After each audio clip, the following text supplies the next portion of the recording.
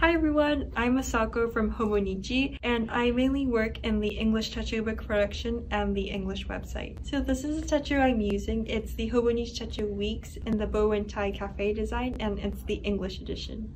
These are the pens I'm using with my Techo, these two gel pens and a fountain pen. This is the Preppy fountain pen, and I like it because I use it with a converter so I can add my own favorite ink, and the one I'm using has a nice sheen to it.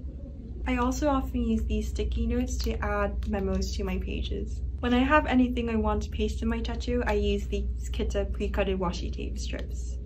Thanks for watching my Hobonichi Techo setup.